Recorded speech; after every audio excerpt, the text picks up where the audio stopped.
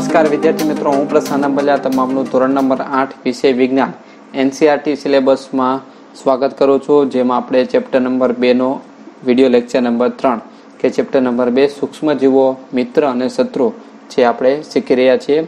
તો પ્રથમ તમે જો પહેલી વખત વિડીયો નિહાળી રહ્યા હો તો તેને વિડીયોને લાઇક કરો, જેમ અમારી ચેનલને સબસ્ક્રાઈબ કરો, બાકી હોય તો ઝડપથી સબસ્ક્રાઈબ કરજો. તો વિદ્યાર્થી મિત્રો, આપણે આગળના જે વિડીયો જોયા તેની અંદર આપણે સૂક્ષ્મજીવોના ઉપયોગો વિશે આપણે જોયું, ફાયદાઓ કયા કયા છે તેના વિશે જોયું. તો હવે તેમાં આપણે અંતર્ગત સૂક્ષ્મજીવોના હવે ઔષધીય ઉપયોગો એટલે કે દવા તરીકે ઉપયોગ ક્યાં થાય છે કે જ્યારે તમે બીમાર પડો છો ત્યારે ડૉક્ટર તમને પેનિસિલિયમનું ઇન્જેક્શન આપે છે. જે ઇન્જેક્શન આપે છે તે કયું હોય છે? પેનિસિલિયમનું ઇન્જેક્શન આપે છે, અથવા કોઈ અન્ય એન્ટીબાયોટિક્સની આપણને ગોળી અથવા કેપ્સ્યુલ આપે છે. તો આ જે પેનિસિલિનનું ઇન્જેક્શન હોય અથવા તો એન્ટીબાયોટિક્સની આપણને ગોળી અથવા કેપ્સ્યુલ આપે તે શું છે? તો તે ઔષધનો સ્ત્રોત છે. તેની અંદર શું હોય છે? સૂક્ષ્મજીવો રહેલા હોય છે. તે બીમારી પેદા કરનાર સૂક્ષ્મજીવોને નષ્ટ કરે છે. એટલે કે જે ગોળી અથવા કેપ્સ્યુલ અથવા તો ઇન્જેક્શન હોય તેની અંદર જે સૂક્ષ્મજીવો છે તેનું કામ શું છે? જે પણ બીમારી પેદા કરનાર સૂક્ષ્મજીવ હોય તેને નાશ કરે છે અથવા તેની વૃદ્ધિ અટકાવે છે. આ પ્રકારના ઔષધ હોય તેને શું કહેવામાં આવે છે? એન્ટીબાયોટિક્સ કહેવામાં આવે છે. શું કહેવાય તેને? એન્ટીબાયોટિક્સ કહેવામાં આવે છે. એન્ટીબાયોટિક્સ એટલે એક પ્રકારની દવા. આજકાલ બેક્ટેરિયા અને ફૂગમાંથી અનેક એન્ટીબાયોટિક્સનું ઉત્પાદન થઈ રહ્યું છે. એટલે કે દવાનું ઉત્પાદન બેક્ટેરિયા અને ફૂગમાંથી થઈ રહ્યું છે. તેમાં કેવી કેવી છે તો આપણે તેના એક્ઝામ્પલ જોઈએ તો પહેલી છે સ્ટ્રેપ્ટોમાઇસિન, બીજી છે ટેટ્રાસાઇક્લિન જે દવાના નામ છે, જે તમને મેડિકલ સ્ટોરમાં તમને મળી રહે છે. પછી ત્રીજી છે એરિથ્રોમાઇસિન. એટલે કે આ બધી જે દવા છે તે બેક્ટેરિયા ફૂગમાંથી આપણને ઉત્પાદન થયેલું હોય, સૂક્ષ્મજીવમાંથી તેનું ઉત્પાદન થયેલું હોય છે. સામાન્ય સ્વરૂપે ઉપયોગમાં કરવામાં આવતી આ બધી એન્ટીબાયોટિક્સ છે, જે નોર્મલી ડૉક્ટર આપણને મેડિસિનમાં આપણને આપતા હોય છે, જેને ફૂગ અને બેક્ટેરિયા દ્વારા ઉત્પાદિત કરવામાં આવે છે. એટલે કે આ બધી એન્ટીબાયોટિક્સ છે તે ફૂગ અને બેક્ટેરિયા દ્વારા ઉત્પાદિત કરવામાં આવે છે. કોઈ વિશિષ્ટ પ્રકારના સૂક્ષ્મજીવોનું સંવર્ધન કરીને એન્ટીબાયોટિક્સનું ઉત્પાદન કરવામાં આવે છે, જેને અનેક રોગોની સારવારમાં ઉપયોગમાં લેવામાં આવે છે. એટલે કે કોઈ અલગ પ્રકારના જ એક સૂક્ષ્મજીવ હોય તેનો વિકાસ કરવામાં આવે છે, તેને સાચવણી કરીને તેમાંથી નવી દવા લેવામાં આવે છે. જેમ કે આપણે જોઈએ તો પાલતુ પ્રાણીઓ તેમજ મરઘાના સૂક્ષ્મજીવોનું સંક્રમણ રોકવા માટે પણ તેમના આહારમાં તે લોકો માટે પણ શું હોય છે? એન્ટીબાયોટિક્સ ભેળવવામાં આવે છે. તે લોકો માટે પણ દવા હોય છે, જેનો ઉપયોગ પશુઓના સૂક્ષ્મજીવોનું સંક્રમણ રોકવાનો છે. એટલે કે જે પશુઓને જે એન્ટીબાયોટિક્સ આપી તેનું કામ શું છે? તો કે પશુઓને પણ સૂક્ષ્મજીવોનું સંક્રમણ એટલે કે રોગનો ચેપ લાગવો તેનાથી અટકાવવાનો હોય છે. તેનો ઉપયોગ વનસ્પતિના રોગ નિયંત્રણ માટે પણ કરવામાં આવે છે. એટલે કે વનસ્પતિમાં પણ રોગ થતું હોય તો તે પણ આપણે અટકાવી શકાય છે.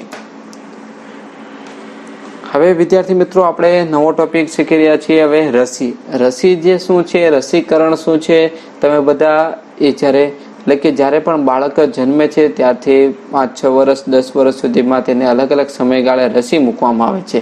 હવે રસી શું છે તેના વિશે જોઈએ કે જ્યારે રોગકારક સૂક્ષ્મજીવ આપણા શરીરમાં પ્રવેશે છે ત્યારે તેની સામે લડત આપવા માટે આપણું શરીર એન્ટીબોડી ઉત્પન્ન કરે છે. શું કીધું? કે જ્યારે કોઈ રોગકારક સૂક્ષ્મજીવ આપણા શરીરની અંદર પ્રવેશે, એટલે ઉદાહરણ તરીકે કોઈ બેક્ટેરિયાથી આપણા શરીરમાં અંદર પ્રવેશ્યો, તો હવે આપણા શરીરને તેની સામે લડવા માટે આપણું શરીર શું કરશે? તે બેક્ટેરિયા વિરુદ્ધ બીજા બેક્ટેરિયા ઉત્પન્ન કરે, એટલે કે એન્ટીબોડી ઉત્પન્ન કરે છે. એટલે કે તે આ રસીની અંદર એન્ટીબોડી હોય છે, તે એન્ટીબોડી ઉત્પન્ન કરે છે. શરીરને એ પણ યાદ રહે છે કે એ સૂક્ષ્મજીવ જ્યારે આપણા શરીરમાં પુનઃ પ્રવેશે તો તે જ એન્ટીબોડી વડે તેની સામે કેવી રીતે લડત આપી શકાય. એટલે કે શરીરને એક વખત પ્રથમ વખત તમને તાવ આવ્યો વાયરસ દ્વારા, તો શરીરને યાદ રહી જાય છે કે વાયરસથી અને શરીરની અંદર વાયરસ આવ્યા છે, આ પ્રકારના વાયરસ આવ્યા, તો શરીર હવે શું કરશે? બીજી વાર જ્યારે વાયરસ આપણા શરીરમાં પ્રવેશે ત્યારે તે મુજબનો જ એન્ટીબોડી ઉત્પન્ન થઈ જાય, એટલે આપણને તેની સામે લડત આપી શકે. તો રસી તે એક પ્રકારનું જ કામ કરે છે કે આથી જો મૃત અથવા નિષ્ક્રિય સૂક્ષ્મજીવોને સ્વસ્થ શરીરમાં દાખલ કરવામાં આવે તો શરીરના કોષો તેની સામે લડત આપવા એન્ટીબોડી ઉત્પન્ન કરીને રોગકારકનો શું કરે છે? નષ્ટ કરે છે. શું કીધું કે જો કોઈ પણ વાયરસ હોય, બેક્ટેરિયા હોય, બધા મૃત સૂક્ષ્મજીવો હોય અથવા નિષ્ક્રિય કરેલા જે સૂક્ષ્મજીવો હોય તેને આપણા શરીર એટલે કે સ્વસ્થ શરીરમાં દાખલ કરી દઈએ એટલે શું થવાનું કે આપણા શરીરની અંદર પહેલેથી જ તે બધા સૂક્ષ્મજીવો આપણા શરીરમાં અંદર દાખલ થયા પણ તે કેવા હોય છે? નિષ્ક્રિય હોય છે. એટલે કે તે શરીરના કોષો તેની સામે લડત આપવા શું કરે છે? એન્ટીબોડી ઉત્પન્ન, આપણા શરીરમાં એન્ટીબોડી ઉત્પન્ન કરે એટલે કે રોગકારકોને નષ્ટ કરે છે. આ એન્ટીબોડી આપણા શરીરમાં હંમેશા માટે બનેલા રહે છે એટલે કે જે આપણે રસી દ્વારા નિષ્ક્રિય સૂક્ષ્મજીવો લઈએ છીએ તે આપણે લાઈફ ટાઈમ આપણા શરીરની અંદર હોય જ છે તથા રોગકારક સૂક્ષ્મજીવોથી આપણો બચાવ પણ કરે છે. આ પ્રકારે રસી કાર્ય કરે છે. તો એવી કેવી એટલે કે કયા પ્રકારની આપણે રસી મુકાવવામાં આવે છે? તો કોલેરાની હોય છે, ટ્યુબરક્યુલોસિસની એટલે કે ટીબીની રસી હોય છે, શીતળાની હોય છે, કમળા જેવા રોગોની રસી પણ દ્વારા અટકાવી શકાય છે. અહીં આપણે કમળાની રસી અને જે બીજું ચિત્ર છે તે શીતળા રોગનું છે જે હવે તો નાબૂદ થઈ ગયું એટલે તમને જોવા મળશે નહીં. તમારા બાળપણમાં તમને પણ અનેક રોગો સામે રક્ષણ મેળવવા માટે રસી મૂકવામાં આવે છે. શું તમે આ રોગોની યાદી એટલે કે યાદી તૈયાર કરી શકો કે જ્યારે તમારો જન્મ થયો ત્યારથી અત્યાર સુધીમાં તમે કેટલા પ્રકારની રસી મૂકવામાં આવી છે તેના વિશે તમે તમારા મમ્મી પપ્પા સાથે તમે કોષ્ટક એટલે કે ચર્ચા કરી શકો. બધા બાળકોને રોગો સામે સુરક્ષાની આવશ્યકતા હોય છે માટે જરૂરી જે રસી છે તે નજીકની હોસ્પિટલમાં ઉપલબ્ધ હોય જ છે. બાળકોને પોલિયોથી બચાવવા માટે તમે ટેલિવિઝન પર તેમજ સમાચાર પત્રમાં પોલિયોના રસીકરણ માટેનું વિજ્ઞાપન તો જોયું જ છે એટલે કે એડવર્ટાઇઝ એટલે કે બાળકોને પોલિયોથી બચાવવા માટે ટેલિવિઝન આપણે અવારનવાર ટેલિવિઝન ઉપર એડવર્ટાઇઝ જોતા હોય છે કે જે પોલિયોની રસીકરણ જ્યારે હોય છે તેનો આપણને એડવર્ટાઇઝ બતાવતા હોય છે.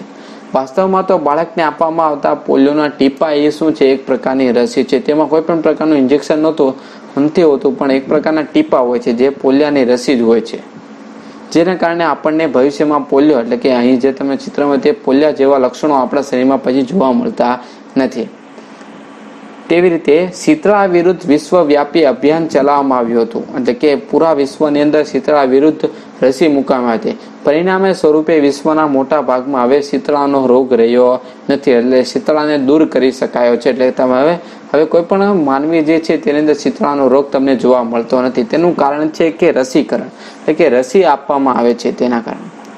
તો વિદ્યાર્થી મિત્રો, આજના આપણે વિડીયોમાંથી આપણે જે પણ જોયા તેની અંદરથી આપણે પ્રથમ સવાલ છે સૂક્ષ્મજીવોનો ઔષધીય ઉપયોગ શું છે અને બીજું રસી કેવી રીતે બનાવવામાં આવે છે અને તે રોગને અને કેવી રીતે અટકાવવામાં મદદ કરે છે તેના વિશે આપણે જોયું. તો તેના રિલેટેડ તમારે ક્વેશ્ચનના આન્સર લખવાના છે અને જો ચેનલને સબસ્ક્રાઇબ કરવા બાકી હોય તો ઝડપથી સબસ્ક્રાઇબ કરી વિડીયોને લાઈક અવશ્ય કરજો. થેન્ક યુ, ધન્યવાદ.